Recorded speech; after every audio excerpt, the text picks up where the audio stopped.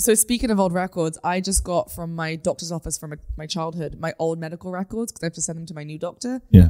It's really funny. Have you ever looked back on all your old medical records? No, it's like, seriously needs help. Please. Some of them were most of them were just like vaccine, records, but some of them was like injured toe,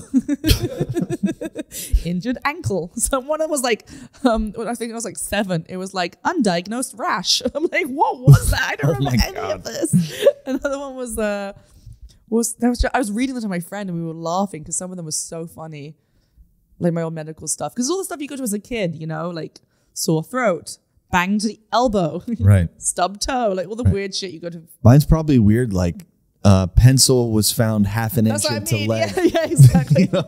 Or like eraser found an ear, like all this weird slight stuff. Gash over the eye from playing too hard with army toys. Exactly. It was just a lot of like bangs and boo-boos, Right. It was like broken toe possible, You've broken a bone, right? I've broken 2 bones. Where'd you break? Your hip? Just to say, yeah. And then my wrist. And your wrist. That's right. Okay. Yeah. And I possibly might have cracked a kneecap at one point, but we're still not sure. Oh, I was on a crutch for a bit. Sounds so big. But they never, if it was like a hairline. They never really decided what was going on.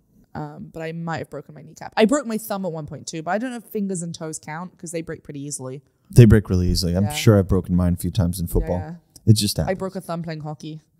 I didn't know you played hockey. I mean, we had to in school. It was like school hockey. Yeah.